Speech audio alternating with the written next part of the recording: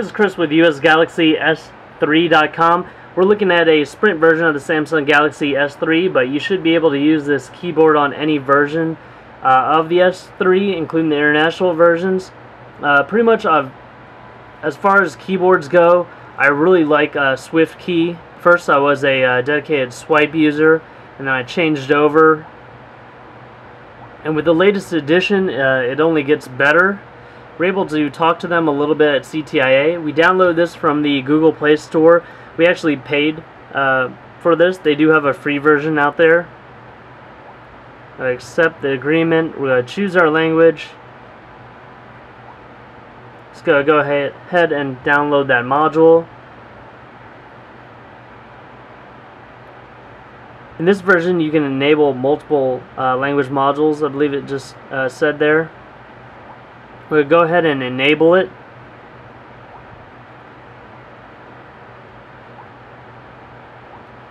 And then we're going to hit back. We're going to set it as the default. Enter our typing style, which is rapid and not precise for me.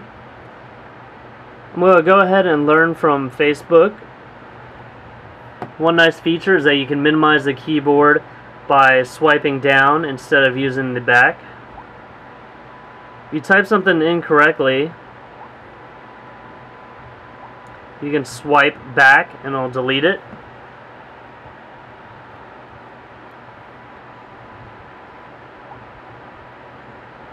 We can also learn from Gmail. Grant access. You can learn from Twitter and RSS feed, and you can also learn from your SMS. We actually don't have any SMS on the device right now.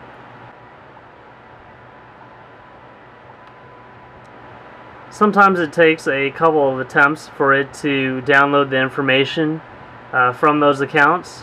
When you're done, hit done. Now it says it's ready to use. I'm going to go into the settings. There's a lot of settings for layouts, personalization, in case you didn't enter it the first time.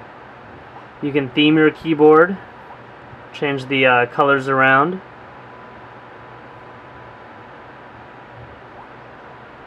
You can add arrow keys. You can show foreign characters. Advanced spacebar will always enter a prediction. I actually choose from the 3 predictions up top, so I'm going to go with always insert a space. We can customize the audio and haptic feedback. We're not going to use a sound, but we are going to have it vibrate. With this, you'll be able to change the duration of the vibration, and you can also feel it vibrate to show you how long it is right from the settings, so you don't have to guess.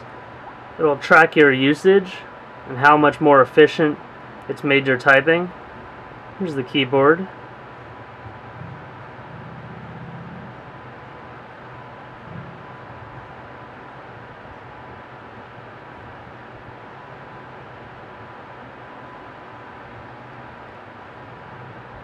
Two quick clicks of the space bar will insert a period. If you need to do a question mark, just click and hold that and swipe to the question mark.